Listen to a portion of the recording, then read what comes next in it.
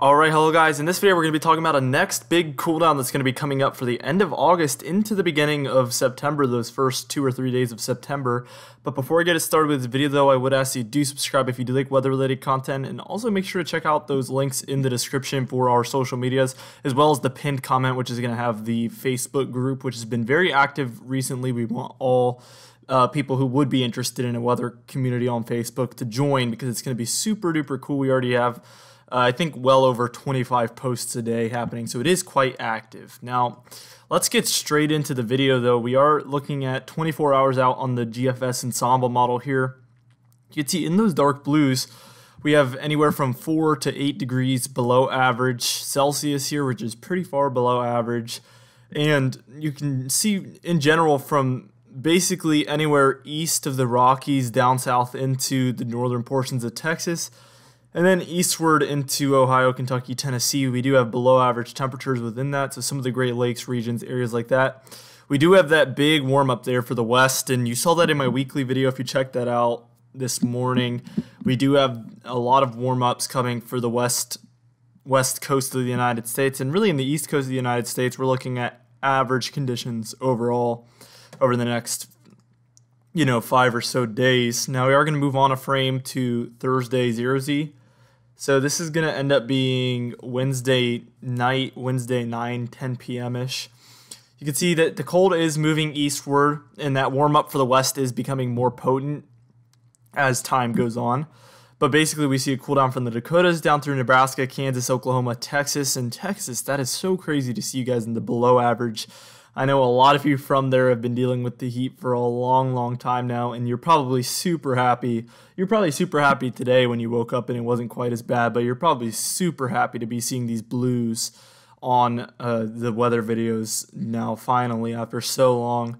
But we do have a lot of those dark blues up north of you in Oklahoma, Kansas, Missouri, Arkansas, Tennessee, Kentucky, Illinois, Indiana, Ohio, Michigan, Wisconsin, Minnesota, South Dakota, areas like that were all well below average within these regions. So we are going to move on one more to 48 hours out, and you can see this cool down moves eastward even further into the east coast, the southeast, including Alabama, Mississippi, Georgia, South Carolina, North Carolina, Virginia, Kentucky, Tennessee, Ohio, West Virginia, Maryland, D.C., Pennsylvania, New York. All of these areas are below average by this point. This is Thursday morning time, so this is in a couple days, and you can see it is looking to be cold along the coast of the United States here, and you can see that next cool down is building there in Montana, North Dakota, South Dakota. That's going to be kind of our next story that we're going to be talking about here, because we will already be seeing this next cool down come in just a minute. But basically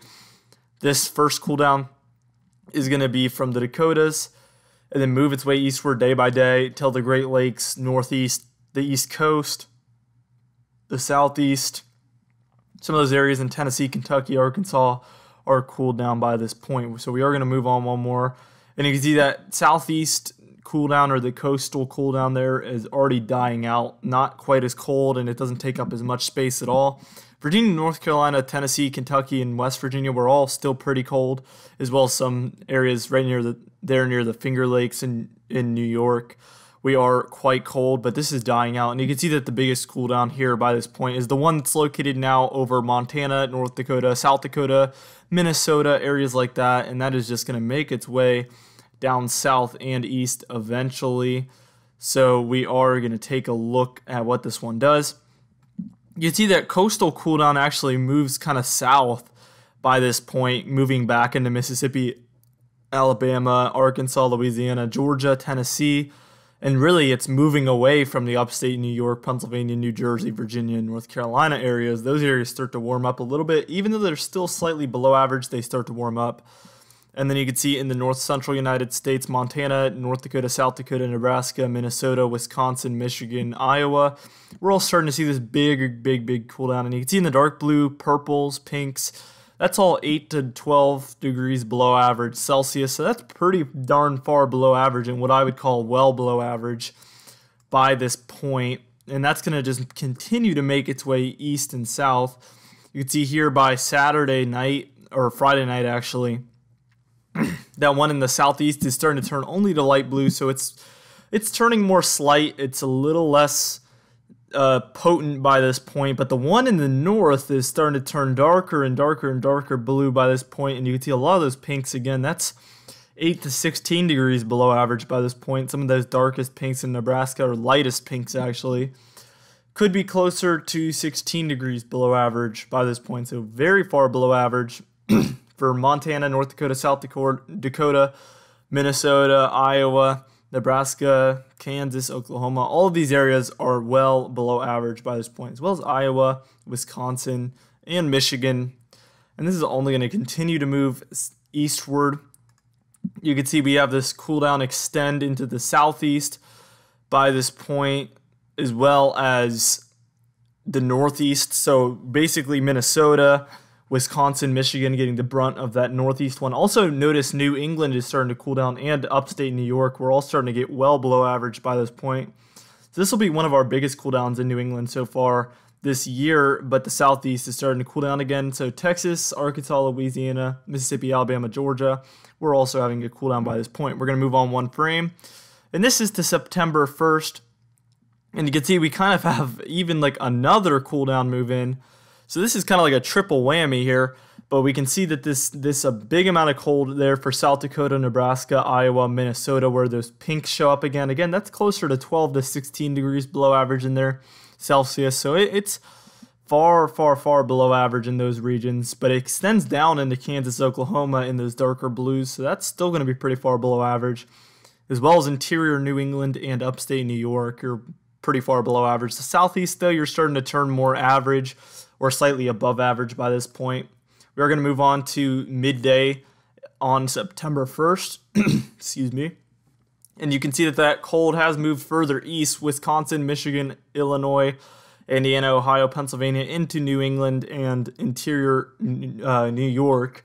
That's where we're seeing the coolest temperatures by this point, which is only about 4 to 6 to 8 degrees below average in New England. We're dealing with some of those lighter blues down there in the southeast still.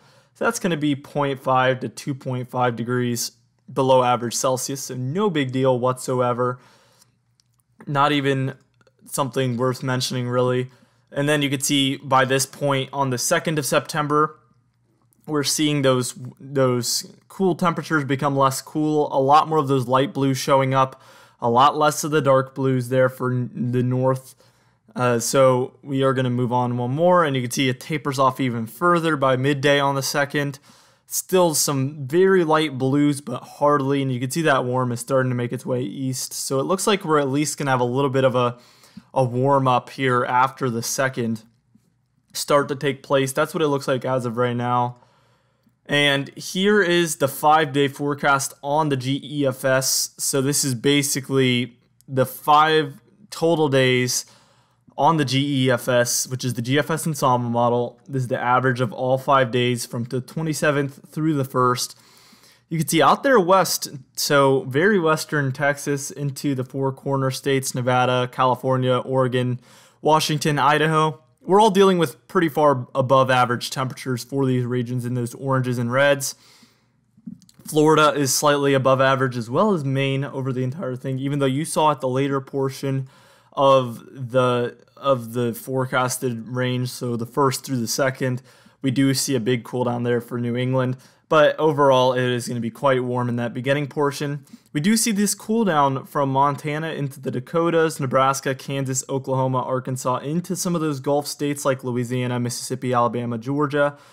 Then back up through South Carolina, North Carolina, Tennessee, Kentucky, Virginia, West Virginia, Maryland, D.C., Pennsylvania, upstate New York. And then as you see, again, New England isn't quite as cold on the 5-day average, but there will be cold at times for you guys. We also see the Great Lakes region being pretty far below average temperatures as well. And then down into Illinois, Indiana, Ohio, Missouri, Iowa, Minnesota. All of these regions are pretty far below average for a 5-day period, and it will be one of the biggest cooldowns of the season so far. And what I mean by the season is basically this after the summer cool season. So we're heading into the 2019 to 2020 cool season for the Northern Hemisphere. So that's what I would mean by this season. Anyway, guys, I hope you really enjoyed this video talking about this upcoming cooldown. This one's going to, again, extend from basically now or tomorrow until about the 1st or 2nd of September. So this is going to last into the beginning of September. Anyway, guys, I hope you guys really enjoyed this video, and I hope to see you in the next one. Stay safe, everybody, and I'll see you in the next video.